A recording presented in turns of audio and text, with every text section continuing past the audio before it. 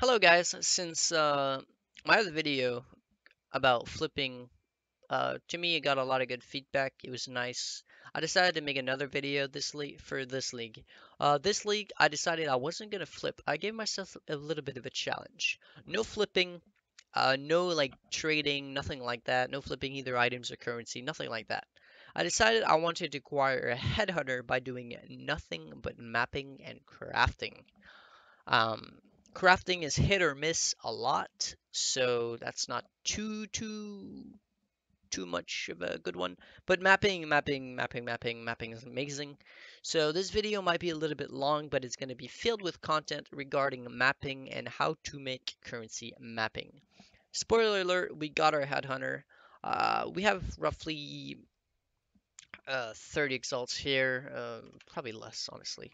And then maybe 25, yeah, about 25 exalts there. We have another, headhunter there. Roughly, let's see, 40 exalt in this tab. So we've made a decent bit of currency, um, mostly mapping, a little bit of crafting as well. So I wanted to address that mapping, how to make currency mapping. Um, there's a lot of Atlas strategies right now going around. There's the Vault strategy. There's the Strand and Channel strategy from Cute Dog.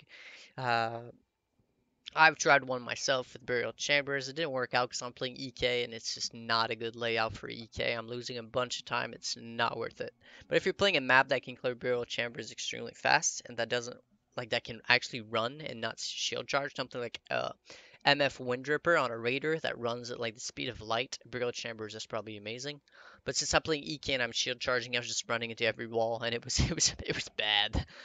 I have to admit I spent something like 30 to 40 exalts trying different Atlas strategies until I came up with something that actually was worth it, something that I enjoy doing.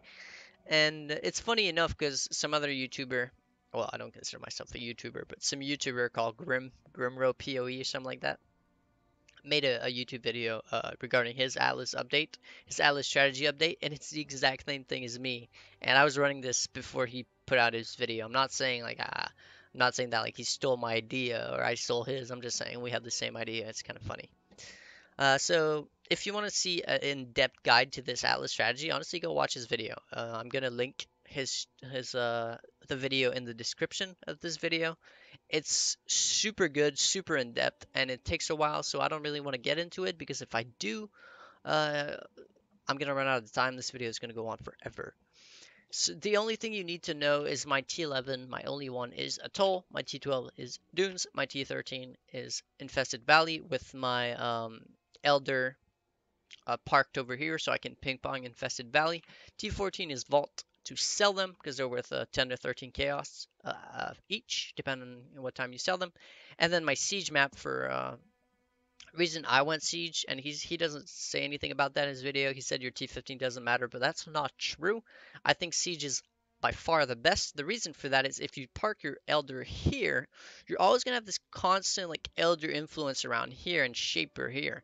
So if you amass a few T15s from killing the boss of Infested Valley, then you can actually just do these few maps and your siege is going to go Shaper influence, and then you can ping pong it from Shaper to Elder as well and have a chance to drop an, I don't know if it's Opal or Steel ring, but I know there's an Atlas base ring that drops in siege. I don't know if it's Opal or Steel, but since it's an eye level 81 map, you have the chance at a Shaper or Elder eye level 81 Steel or Opal ring, and if you get just one of those, they can be worth up to 50 exalts because the base is so damn rare. There's like only a few on the entire server. So, I think it's worth it. It's worth the trouble. Honestly, 4% more Atlas completion to me is not worth it for the chance that you have of running this, as well as Siege's really good layout. It's super straightforward. It's super good. So yeah, I'm gonna be linking his video for the Atlas strategy. It's amazing. Uh, I wish I had done that before. Like I said, I didn't actually take it from his video. I came up with this myself, but it's kind of funny because he put his video out like a few days after I actually tried this out. Because as I said, I spent a lot of fucking currency resetting my atlas a bunch of times. I tried the strand strategy, didn't really like it. It's just it's too low tier. I don't know. I just there's nothing to kill in strand. There's like 3 packs of mobs. I didn't like it. Tried the Builder's Chambers. I tried the Vault strategy as well. I didn't get any returns. That was awful. The reason for that is if you want to do the Vault strategy where you like fully sextant it and all that, you want to play in a group with like a MF Windripper, full MF, like 100% full MF Windripper, Raider probably, or Pathfinder, I don't know. Like in a full group, that's the only way you're gonna get returns. Honestly, at least for me, that's how it felt for me when I was doing solos, even with just a few sextant, because fully sextanting it was pretty stupid in terms of how much it cost. So, you know, yeah, Vault was not good. I don't know if I shown it. Slash played, yeah, slash played is pretty insane. 7 days, 19 hours. That's not actually true. You'd have to divide that by twice or by 2 times, maybe even 3 times. Reason being, I always let my computer open with Path of Exile open whenever I'm at home or even when I go out. The only time it's not open is whenever I'm at work or I'm sleeping. Otherwise, I leave it open because sometimes people PMU for big ticket items, yeah, this that was a low ball. I kind of ignored that. But for big ticket items, and I want to be here I want to be able to see the PMs and then whisper them back, like if they still need it. I've had a few big ticket items sell from doing that, and it's whatever. I don't really care about my slash blade anyways. But I'm just saying that's not my actual slash blade. You have to divide that by two or maybe even three to get my actual slash blade to be able to calculate how much money I've been making per hour with this strategy. And as said, I've spent a bunch. I've also crafted a bunch. Yesterday I threw 500 chaos at this dagger, and then I sold another 5 exalts for chaos and used about 200 or 300 of those chaos. So, uh, 800 chaos. No, wait, it was 700. Uh, so yeah, 1,000 chaos spent on a dagger for absolutely no reason, just because I felt like it, just because I'm trying to get something that's like mirror worthy. So I'm just spamming the hell out of this. It's like a eye level 83. I just realized that later. I should have gotten eye level 84 to be able to roll like T1 spell damage. So that was kind of dumb, but it's whatever. So that's pretty much it for the Atlas strategy. Now, when it comes to mapping, how to make your mapping more efficient. Well, the number one way is to get a Brightbeak. If you're playing a build that can use Brightbeak, use it. It's gonna double your shield charge speed. Honestly, I don't know if you can use a Brightbeak on Whirling Blades. I haven't played a Whirling Blades character in forever. If not, just get some attack speed daggers, but just get something fast to move around fast. Then I'd say a Light Poacher. It's amazing. It's basically like Fall Fireball all over again in a single helmet. You use a greater multiple projectiles, volley, and fizz to lightning. I just stole that from Zizern. That's what he used in his, and apparently that's what he said was the best. I don't know. I didn't test anything else. I just think it's amazing as it is. So Biscos, I mean, if you have the exalts, just buy ones like 15 to 20 exalts. Sure, I don't care. Buy one. You're gonna get so much more returns, so much more everything. It's worth it. If you can run it, if you don't need the damage, get in. Get him, get him, get him. Shield doesn't matter. Rare shield. I went for some MF boots. Didn't really need it. Damage leeches, life and mana is actually really important, or else you're always gonna run out of mana. Especially with Headhunter and how spammy it is. Like it's crazy. Um, Venters, more quantity, always more quantity. I got a decent one here where some like 15 exalts. This one's just trash. It just fixed my resistance exactly what I needed, so I just threw it on there. Insanity gloves, crafted. Any gloves crafted with essence of insanity will give you 16% more attack and cast speed. And then I was lucky enough to get a T1 attack speed roll on top and an open prefix for some life. So these gloves, I'm going to be using those forever. They basically double my shield charge attack speed just like the Brightbeak. So in the end, I'm super, super, super duper fast and I can run some MF boots without much movement speed on them. Just to show you real quickly, I guess I'll go in like Blood Aqueducts. Oh yeah, finally another way to make your shield charge way faster. get Blood Rage. If you can fit it in your build, if you have no dexterity, get it to level 20. If not, just get it to as high as you can. If you don't mind the degen, if you're playing a build that doesn't care about the degen, that can ignore it, it is so worth it, man. 20% attack speed is huge. So I'm just gonna real quickly show you um, how fast this is. Also, by the way, one last thing I always forget about. Jewel like this, get yourself a jewel like this, 5% chance to gain onslaught on kill for 4 seconds. When you're mapping, you're killing everything so fast. It's basically onslaught up 100% of the time for free. It's just one jewel slot. Um, so then you don't have to run a silver flask, and instead you can run a diamond, obviously, and a quicksilver, and as well as 2 damaged flask, Edzeri and Taste of Hate for me, and then an insta bleeding flask always. It's important to note that I do kill all the bosses from my T11 to 15 maps. I do kill all the bosses, and the reason for that is I use Vaal Breach, and my damage is high enough that it only takes a few seconds to kill them, so to me it's worth it.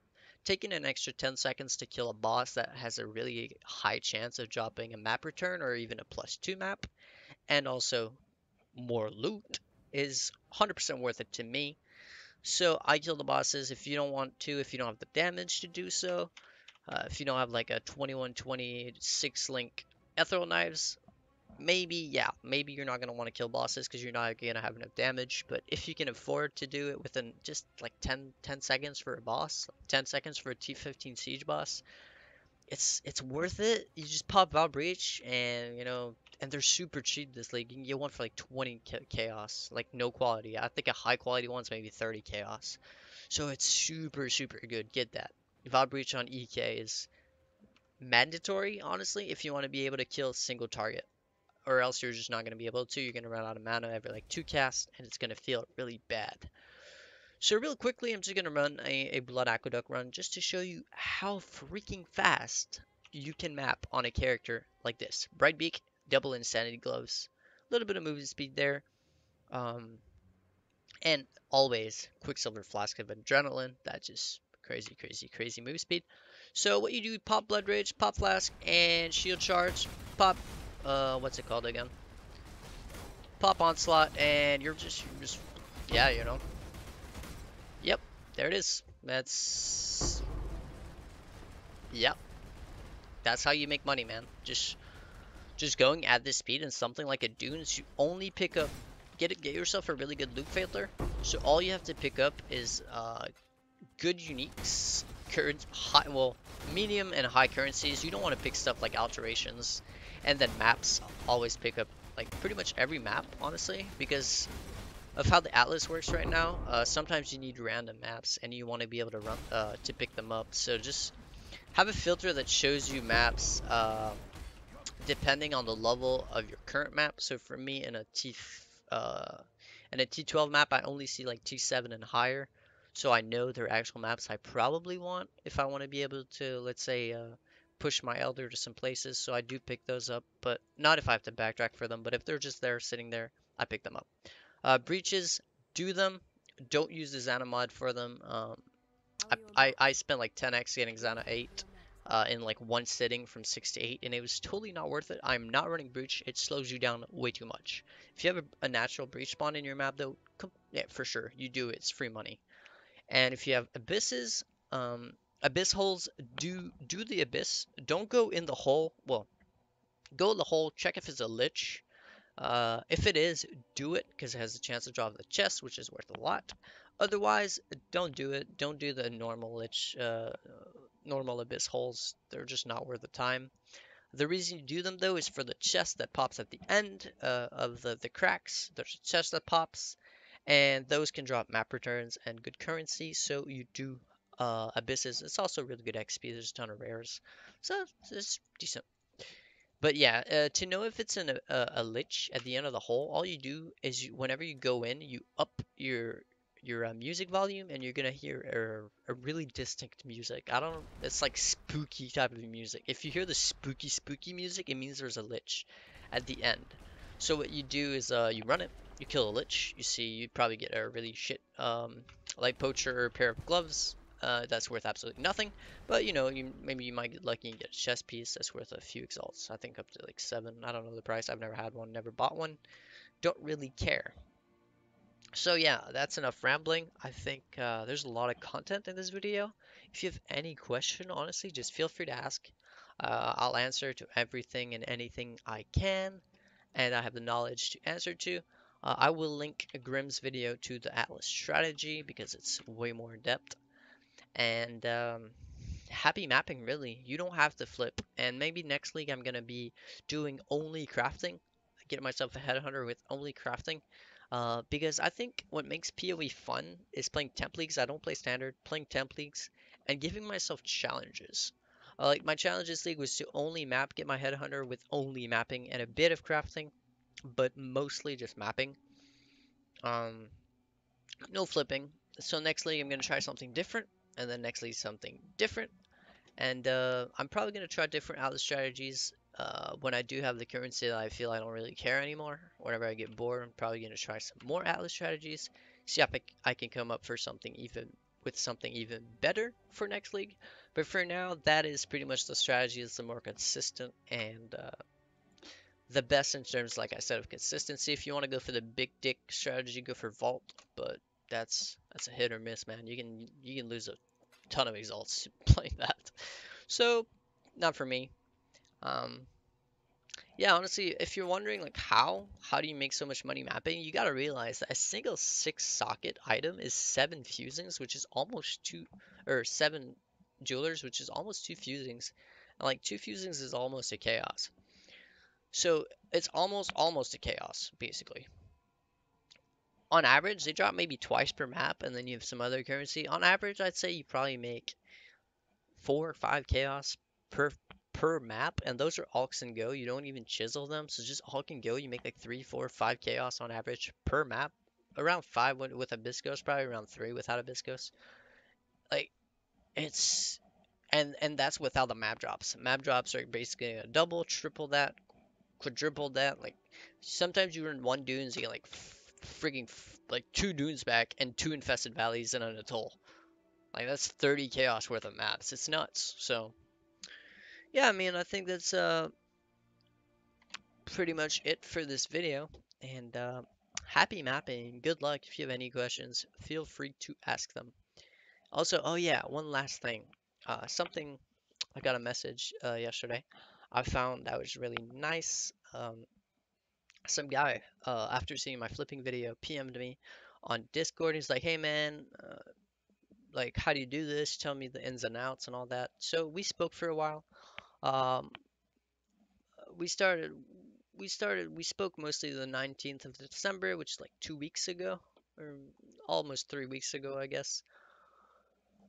Yeah, pretty much 2, 3 weeks ago we were talking. I told him pretty much the ins and outs of flipping, what to do, how to do, like whatever. And then 2 days ago I was like, hey dude, I was wondering how he's doing in terms of flipping and stuff. He's like, hey, but I made 200x flipping while playing a new build pretty much. So he's flipping and mapping at the same time. He made 200 exalts in like 2 weeks and a half. That's nuts, man. That's nuts. So flipping is still amazing. Mapping is amazing as well. Combining the two is also amazing. So there's just a ton of ways to make currency. Flipping is just one of them. Mapping is another. I'll be doing a video probably about crafting. Maybe next league, maybe sometime soon actually, because I've been spending a lot on crafting, like a lot. I've made a decent bit, but I've been trying to make a mirror base and it's killing me. So thanks for watching. Have fun, chill stuff, make money. Yeah, GG.